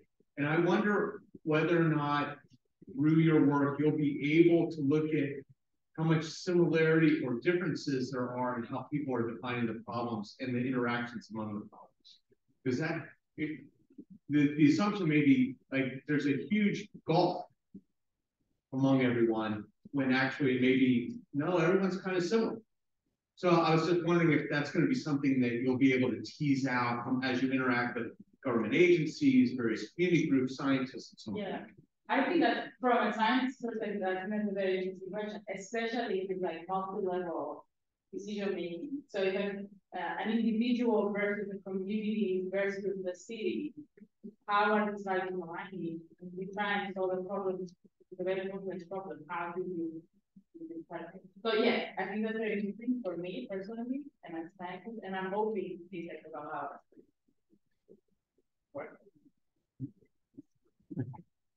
It seems to me that this project would really benefit by bringing in GIS system because it's sort of abstract and particularly most planners the math that is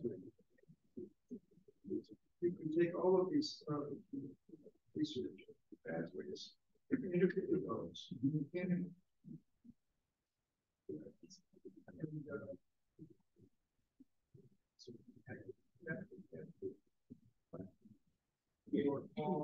All the different research areas into which we integrate benefit, I think, and try to convey this.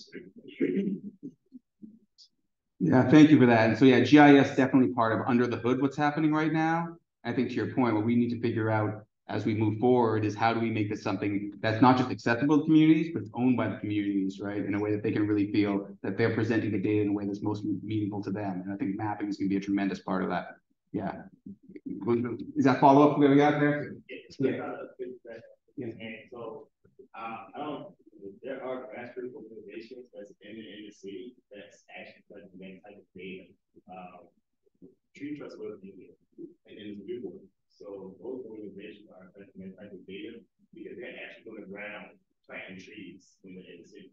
And then also too, you have a software iTree that gives you that data for and how the tree benefit based off of particular environment is in there. And that data from iTree can be shared someone else is using it anytime. So that maybe having a terrible environment that you have your fault, it could be an Indian, but help you out with the soil navigation that GIS has to be able to point out for you. So that's important. All right, so we are going to have one more question up here, and then this way, the more questions we have, more discussion after. So that's the last public. Yeah, I think my question is a little more broad for all the groups. We've heard a lot about like these networks that are being built to answer questions for the community, but what metadata is being accumulated for identifying like health risks and actual benefits to the community that's tied to these networks, and also identifying environmental local drivers for these patterns that we're going to be observing in these air quality networks, water quality networks. Like, there's a lot of data out there that we need to understand, like why we're seeing what we're seeing, and then how does that tie back to the community and what health benefits or health risks we're seeing. So what else is being looked at beyond just these networks? Yeah, so the health risks, when our health number didn't present today, but maybe I'm gonna put Bianca on the spot. And can you say that there's one example of how we're integrating this branch into health benefits? Yeah. And so specifically for communities, like we have a lot of key data. We have high resolution key data. We also have data from staff and parents. We also have health data from the hospitals, medical stuff, which is called HIMCO. And so from this, we can study how extreme heat affects asthma exacerbations, right? And so that's just one example. And again, like to look at other health outcomes that you're talking about, it really depends on how that data frame of the data and environmental like variables are merged together, right? So that's a complex issue, but if you have environmental data and you have health data, you can parse through it and you can do an analysis to kind of study the relationship. But at the moment, we're looking at heat and but again, there's other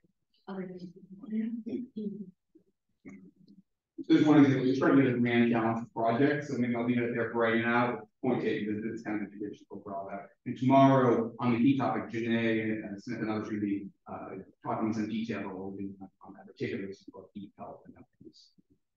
Okay, cut off there. Thank you for the discussion, guys. You have great energy considering how late it is on a Thursday evening. So getting it over to Ava, because as I hope people are aware, there's a massive effort going on the Baltimore Climate Action Plan that she's leading, and we want to figure out how not just BSEC, but also a lot of the other energy in this room can channel into that effort. So over to you, Ava. Okay, thanks, Ben. Hi, good evening, everyone. Can you all hear me okay? Can you, is it this?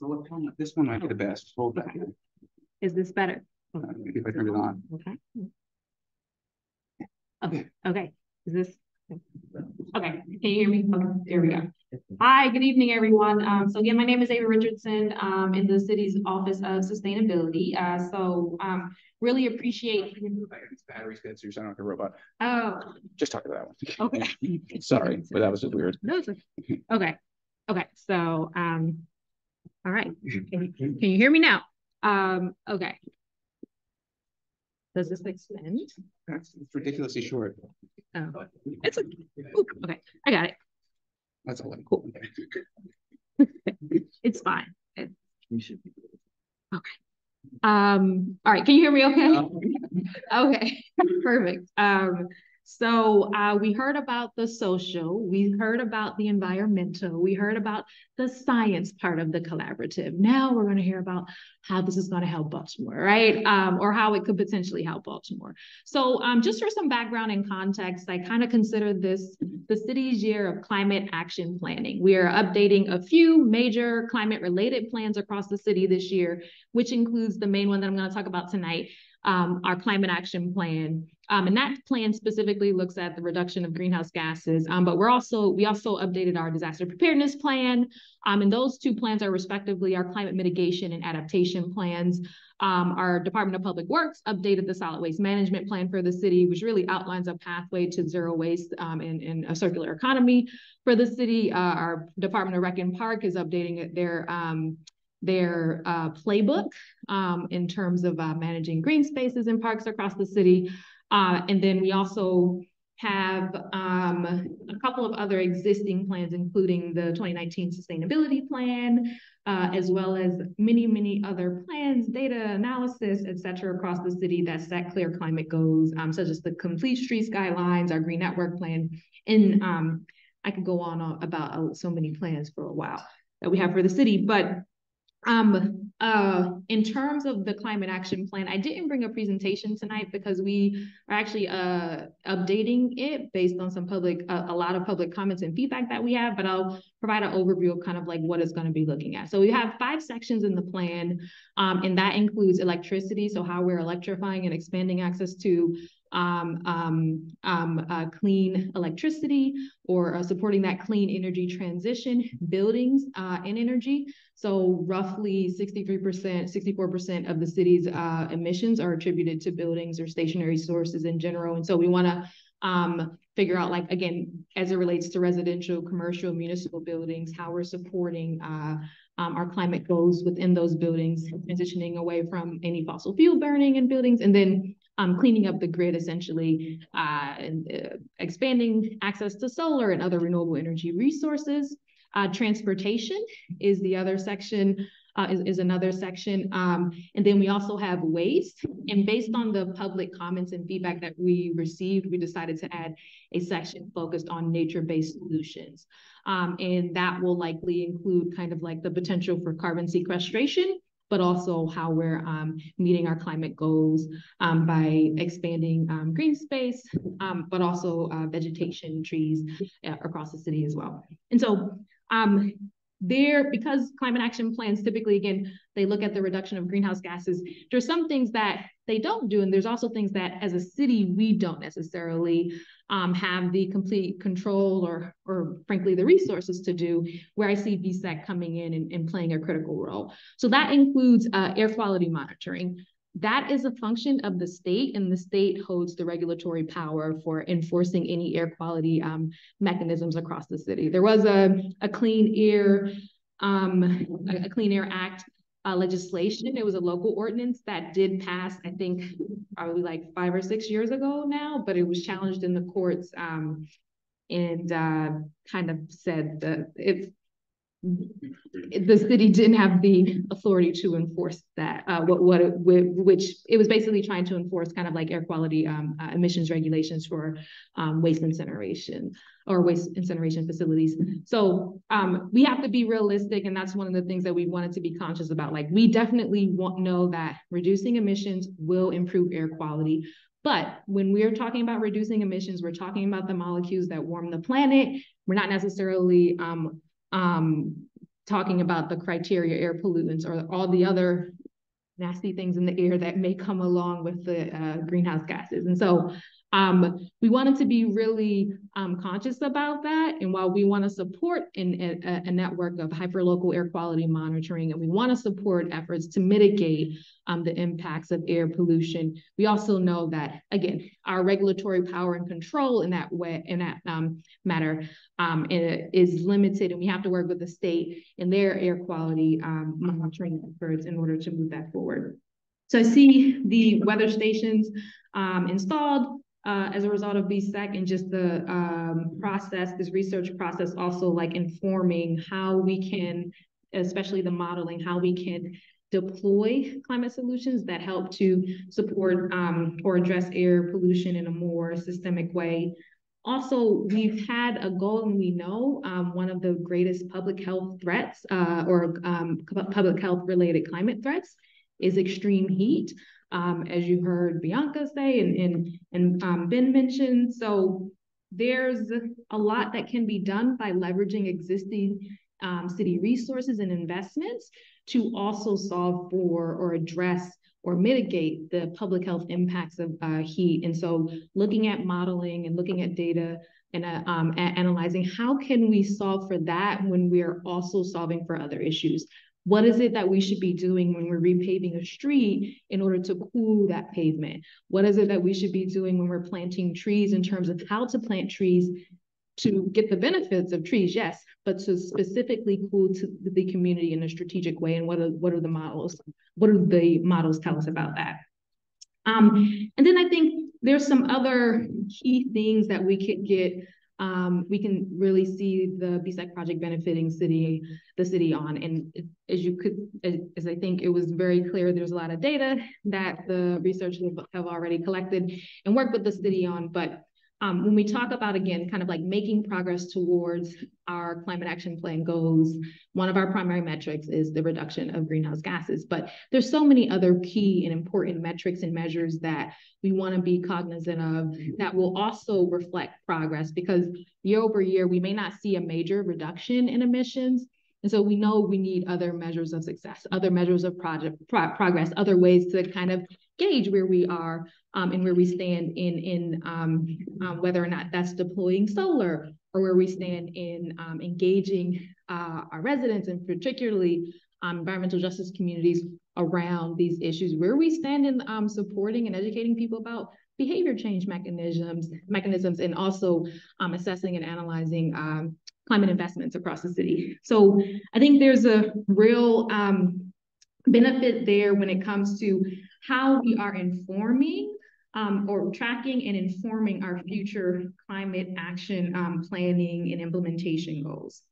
Also using those models, again, as I mentioned, to target climate investments and kind of really getting a better sense of what's the greatest bang for our buck when we when we combine different types of climate investments.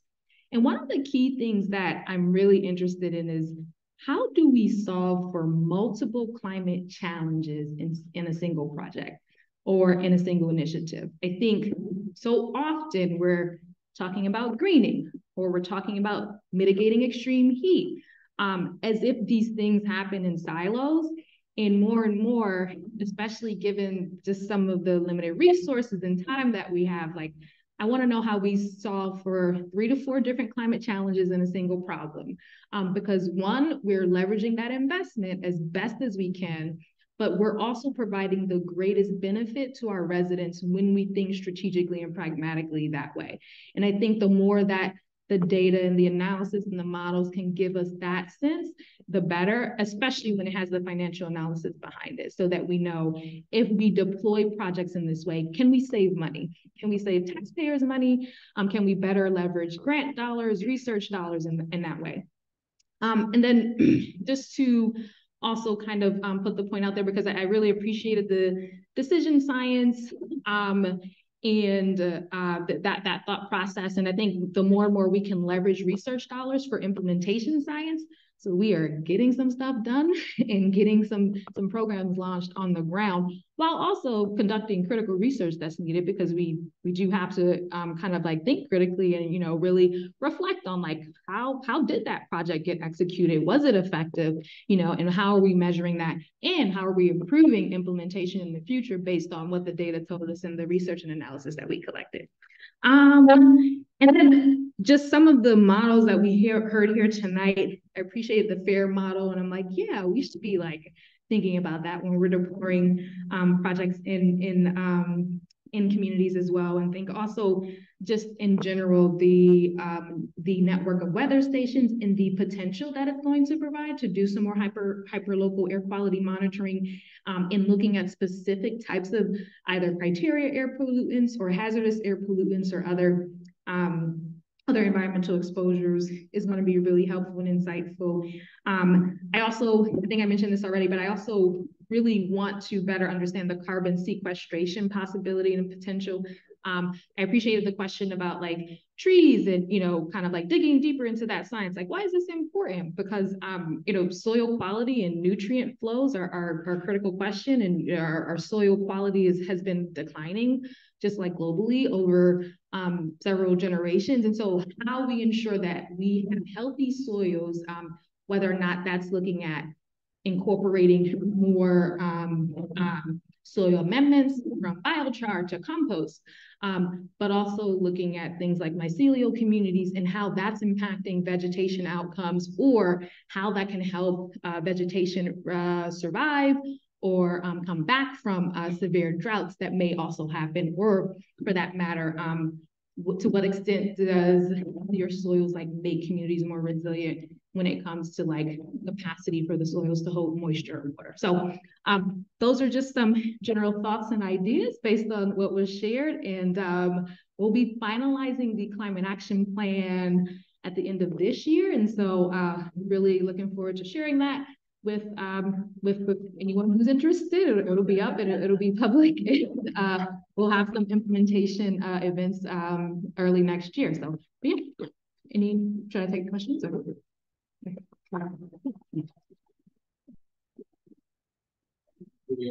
All right. So I'll bet you can look at the given under request. It's 8:30. Some people have already quietly left, understandable. So here's what we can say. We're gonna do breakouts. If you cooked, understood, right? But what I'm gonna suggest is the breakout rooms kind of back where we just were, right? Yeah, they're at 235, 255, and 254. Okay. I gave you all the wrong one. It was, I said it's 654. It's not 654. Well, we'll be standing over there directing people anyway, right? And so if you're willing to give it a few minutes, then there will be 3 rooms, all right? Just split this. One will give you opportunity to follow up with Ava. And so Ava and I, some of the folks will be in there talking about these intersections with the climate action plan. We'll just give these, 20 minutes and then we'll follow up on it, but just to get the ball rolling. Another one, Pete and other folks are gonna be talking about measurement priorities, like what, from your perspective, if you're representing community or group, what measurements are you excited about participating in, what measures need to be taken, what you can hear today that you think that you want to learn more about, okay? And then a third room at least, I think. It's community science. Yeah, community science and education. I'm just looking for, it's a Tanya, helping you there, and Mike's there. Mike, okay. And Lisa, there'll be a few people around. That are talking about how do we connect with some of the things we heard today to potential for education programs that would be supported by BSEC and communities, other kinds of outreach strategies, and again, like specifically community science moving forward, like what you want yourself and your community involved. I know we're not going to accomplish all that before 9 p.m. today, but walk over there, stretch your legs, got energy at all, go to one of those rooms and plant a flag, some ideas.